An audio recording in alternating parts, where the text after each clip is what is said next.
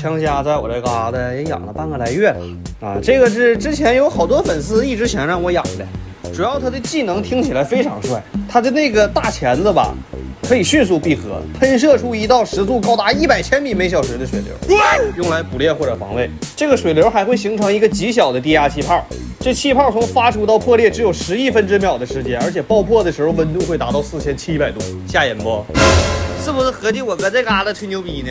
错，刚才那段话是我上网查的，一字一句读下来的，否则我怎么可能记住这么长的一段话？然后有好多粉丝让我拿枪虾 PK 螳螂虾，哼，好呀，我也好奇他俩到底谁能干过谁。枪虾的优势刚才我已经说了，螳螂虾呢更不用说了，你们都看我这么多视频了，是不是？那无论逮着什么都暴菜一顿的那种暴躁的性格，我非常之喜欢。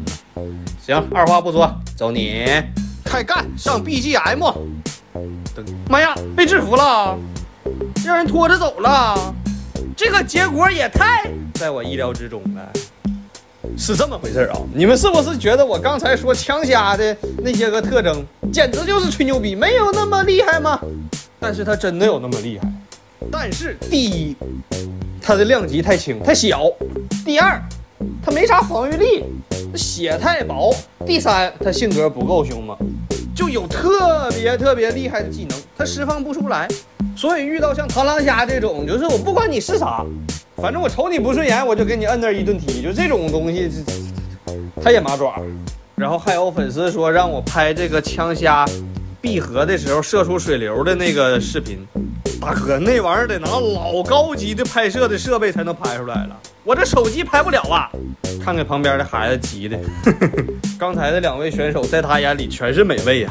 粉丝破1000万，丈母娘送动物庆祝。之前丈母娘就最喜欢我拍的小袋鼠，后来袋鼠没了，那这个礼物应该就是狗。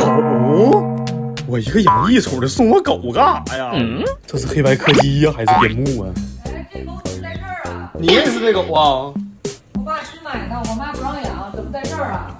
哎呀，你爸特喜欢这狗，花6万块钱非得要买，结果呢拿回来替你上去就得不是阿姨，黑白边牧宠物级别的也就大几千上万啊。真6万啊！这狗他爸和他姑还得过那个什么那个比赛的。小怪都说价格了，你又想借着买狗的名义真不是开动自己的小金库，对不对？阿姨，我都傻逼了，这玩意儿确实得5、6万。那个狗拉粑粑了，我先去收拾先挂了啊。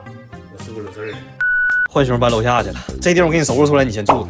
别说我没给你机会啊！你不牧羊犬吗？你把这狐獴给我牧你箱子里头，我就把你留下。预备，走！我倒要看看智商最高的狗能不能把狐獴牧明白了。上！我去，这玩意儿真能听懂啊！不愧是边牧啊！哎，这才干一地。哎呀，我怎么感觉情况不太对呢？不行，你赶紧出来！人家牧羊犬都是给羊赶到指定地点，你这整的鸡飞狗跳的，也没牧明白呀，还给我牧丢一个。不好意思啊，就你这业务能力，我属实留不了你。边牧这狗也不行啊，我还傻子合得给他开个包间。你啥时候进去的？真牧自己家里去了？我有点懵住了，这玩意儿这么灵吗？有没有养过边牧的朋友出来解答一下，这是必然还是巧合呀？还记得我以前养的那只自己喷了满缸墨，结果墨有毒，然后给自己毒死了那只墨鱼吗？时隔1年，我终于又整着了一只，太不容易了。而且我有十足的信心养活这只墨鱼，为什么呢？主要是因为这只墨鱼小，我这个缸的水系统非常的大，它就算是喷墨，我的净水设备也会在短时间之内把它的墨给过滤掉。这个叫什么？养工不够，设备来凑，都是科技与狠活啊，铁子。另外，这只到我家1周时间未叫一声的泼墨呆毛小鸟，今儿个是终于吱声了。别人家的鸟叫出来都是这动静的，俺家这只叫是这动静的。你实话实说，你是不是在鸟蛋里头你抽烟喝酒呢？咋出来就是烟酒嗓呢？完了还挑食，看着鹦鹉奶粉就是这种反应，看着断奶粮那就，你真的好纯粹呀，丝毫都没有遮掩你的饮食喜好。算了，瞅你闹心，我还是去看看墨鱼吧。那啥，我说他死了，你们信不？这屁股还让海螺给啃了，咋的？没喷墨也能死吗？这，哎，咋葬啊？火葬费拉酱，要么土葬，种苞米地旁边，明年能结出来墨鱼丸不？要不先放冰箱吧，等那个鹦鹉长大了，再把这墨鱼的墨鱼骨拿出来，给它磨嘴补钙用，正好。前两天不是有个墨鱼被我养死了吗？我把它冻起来了，然后打算等这个鹦鹉长大之后，把这个墨鱼骨取出来，给这个鸟磨牙补钙用。这事儿自打它知道以后吧，它好像飘了。以前它吃饭是这样式的，现在它吃饭，你把高兴的这个情绪表现的真是开怀大笑，笑口常开，谈笑就全的。我死个墨鱼，你这么高兴好吗？不过我运气不错，又搞到了几只墨鱼，其中一只还会喷墨。这喷墨的小子我不要了，我拿别的。不敢要啊，那只整回来了，到我家进缸啪嚓一喷墨，又该像以前那个似的了，一缸墨水系统直接崩溃。我现在用的还是套缸，它一喷墨，那真是一桩含笑九泉株连九族的灭门惨案呐。这几个墨鱼现在还在渔场，让他帮我养2天再发，稳定稳定。高兴吧？你又有备用的墨鱼骨了。哎呀，你未来的路我给你铺的是明明白白，但你长得也太慢了，多大了，到现在还不会飞。我有时候真怀疑。喂，门快，我的墙！哎呀妈呀！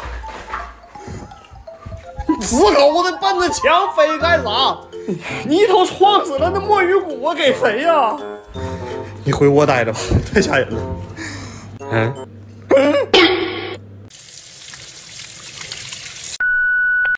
我家新到的墨鱼莫名其妙屁股上少块肉，还有我之前养死的那只也是如此啊。最近这2天我就搁这嘎达寻思，到底因为点啥？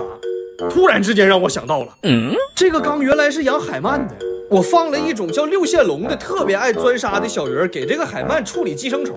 后来那个海鳗插上了梦想的翅膀飞上天堂之后，我把这个六线龙给忘了，肯定是他偷摸给墨鱼屁股啃了。看我把它给挖出来。这六线龙啊，我就见着过它入缸那一面，之后就再也没见到过。但是我确定它肯定在沙子里，咱们得慢慢挖，别给墨鱼吓得喷墨。哎，就是这小子，半夜黑灯瞎火偷摸啃墨鱼屁股的罪魁祸首。我得速战速决，要不然一会儿又钻沙子里了。妈，看不清，哎，出来了，就是他，害得大家以为墨鱼是我养死的。把它丢进缸里喂鲨鱼，好像是有点残忍了，不过死罪可免，活罪难逃。给它扔小鲨鱼缸里吧，咋说也是个鲨鱼呢。哎，你看这玩意儿又没了，这回能洗清我的冤屈了吧？这墨鱼啊，虽然已经冻成冰块了，它真不是我养死的呀！别冤枉我了啊！我真是海洋福音我。另外，我一直觉得我家鹦鹉真是又乖又可爱，哎，直到有一天。他当我面薅我金链子，当时的我依旧觉得他很可爱，但是接下来我就听着了咔吧一声，他给我薅折了。有谁要养鹦鹉的吗？能分金断石的那种。就在昨晚，我们家发生了一个恶性案件，我临时装鱼的盆子被翻了过来，并且这个养鱼的盒子里面唯一的一条大鱼竟然消失了。我在找线索的时候发现，这里居然有2个非常凌乱的爪印，到底会是谁呢？哎，汉堡，你在这儿干嘛？不对，汉堡为什么会出现在这里？而且他的嘴上为什么会挂着鱼鳞？而且最重要的是，鱼缸盖居然开了一半，打翻的盒子，神秘的爪印，嘴角上的鱼鳞，以及拉开一半的鱼缸盖，所有的线索都把案件指向了一个方向。心机子蛙一字猫刀子，事情的真相已经被我看穿了。昨天你半夜尿急想要上厕所，在厕所里面看到了正想要偷鱼的歹徒，于是你为了保护鱼就跟他搏斗了起来，而你嘴上的鳞片就是在那个时候留下的，而那片凌乱的脚印和那个打翻的盒子正是你们搏斗的证据。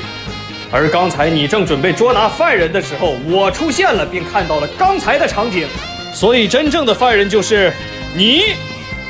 你昨天半夜突然饿了，想吃东西，于是你跳出鱼缸，雇佣到卫生间养鱼的水槽旁边。这个时候你正在吃鱼，结果汉堡起来上厕所发现了你，他就跟你搏斗在了一起。但你发现你打不过他的时候，你就迅速的从牙缝里面抠出了你吃掉鱼的鳞片，贴到了汉堡的嘴上。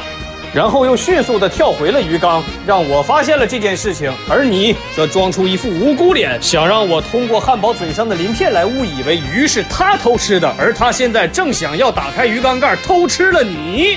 而你万万没有想到的是，看穿真相的正是我这个外表看似吴彦祖，智慧却过于常人的名侦探王小怪。这次我暂且既往不咎，如果还有下次再让我发现的话，我就把你捞出来喂汉堡。说到做到，你最好给我记住喽。哎，对了，汉堡，你跟他搏斗了一宿之后，不仅没有瘦，怎么反而还胖了呢？这大肚子，好像吃条大鱼似的。你这什么体质啊？跟人打架都胖。